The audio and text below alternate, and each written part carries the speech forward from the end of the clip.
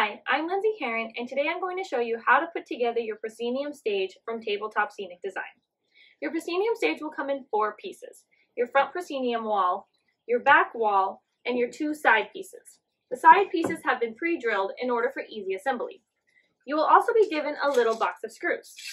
The only thing you need is a handheld Phillips head screwdriver. You do not want to use a drill because you don't want to risk either stripping your screws or splitting your wood. So a handheld screwdriver is all you need. We're going to start with putting the back and side pieces together. So what you want to do is make sure that you get your pieces lined up nicely together. And then you want to start your screws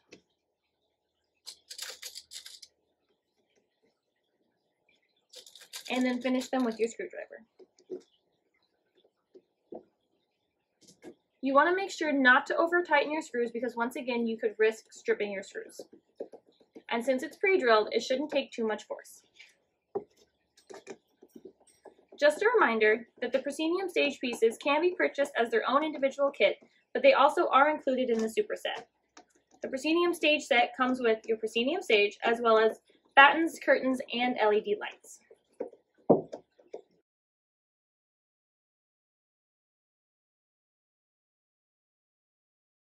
So now we are on our last set of screws. As you can see, the proscenium wall fits right on top of the side piece. And once again, we're going to start our screws.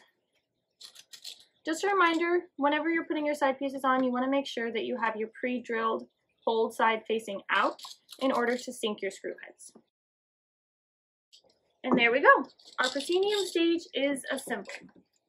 Now we're going to move on to setting up our masking curtains and our lights. Now let's hang our lights and curtains. Each set comes with 5 battens. These attach at the top of your stage. The battens are used to hang your lights as well as any scenery pieces you may create, such as a drop. This also allows you to position your battens in any way that you would like. Now your last batten is used to hang your back curtain. The back curtain has a pocket at the top which allows you to run the batten through. This also is what creates the gathers at the top of the curtain. So now we're going to place our curtain inside our stage and attach it at the top. Then adjust the gathers as you need. Now let's look at our legs.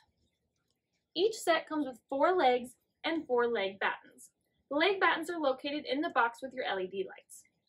The legs also have a pocket at the top which you run the batten through and then hook the curtain underneath. Then simply hang it from your stage.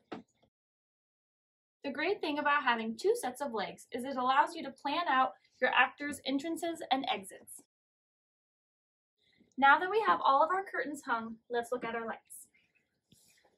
Each set comes with 12 lights and 12 clips. What you want to do is attach your clip to your batten first, and then, using the magnetic base on the bottom of the light, attach it to the clip. This allows you to position the light however you need. The LED lights are a great tool to teach about lighting design, but also to help a scenery designer figure out how lighting will affect their set.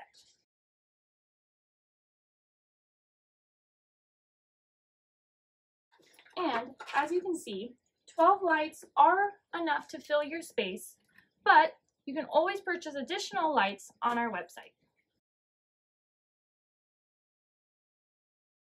And there you have it, our fully built stage equipped with masking curtains and LED lights.